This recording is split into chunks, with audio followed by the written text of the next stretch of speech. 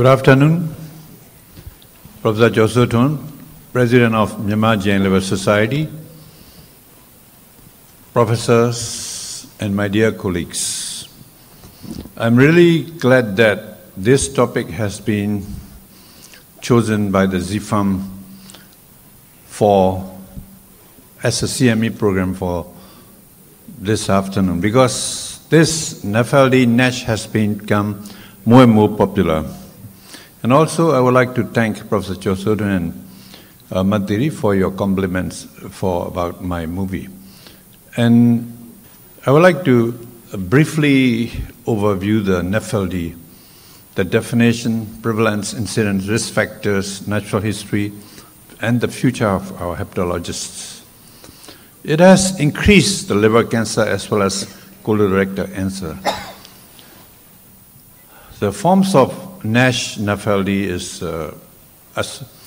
primary, that's NAFLD, NASH associated with the metabolic syndrome. Secondary means like tamoxifen and HIV drugs, hypothyroidism, these are the secondary NAFLD. Also, there are very similar definitions. NASH, non-alcoholic steatohepatitis, ASH, alcoholic steatohepatitis, both alcohol and non-alcoholic hepatitis, BASH, and drug-induced hepatitis, DASH, and chemotherapy-associated steatohepatitis, CASH, and the PNLB3-associated steatohepatitis, PASH. These are the changing nomenclature of different types of steatosis of the liver. As usual, it will be elaborated by our esteemed speakers in the later part of this symposium.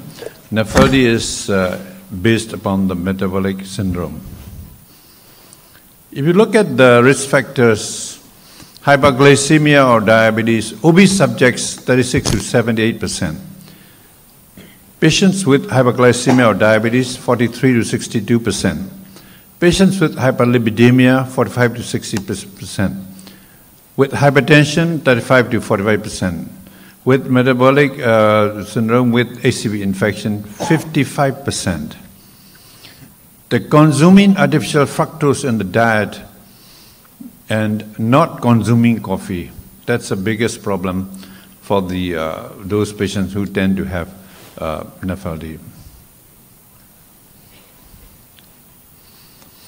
This is pathophysiological model for the NASH development.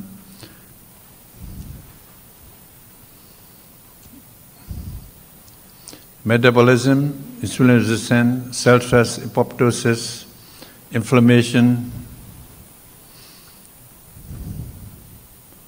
fibrogenic remodeling, leading to cirrhosis of the liver. This is a simplification of the pathophysiological model for the NAFLD. Eating habits.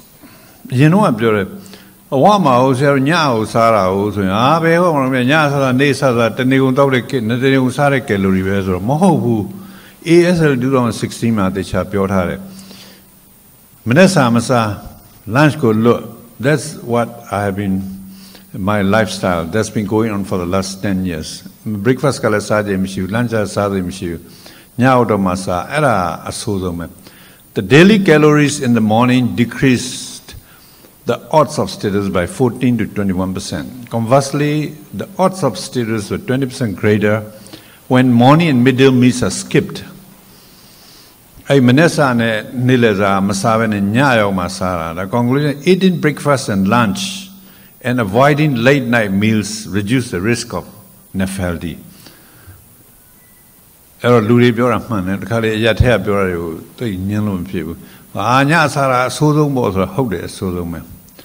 And how do we measure the prevalence? Liver biopsy, postmortem studies, cryptogenic cirrhosis, surrogate alteration, LFT, and indices.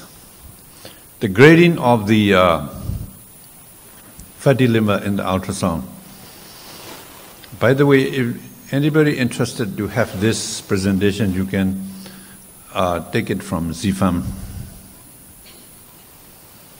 The global prevalence, 25.24%.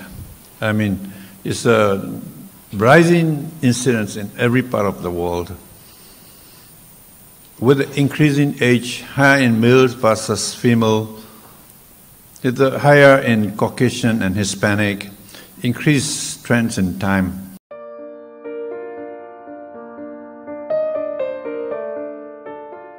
Zifam, caring for well-being.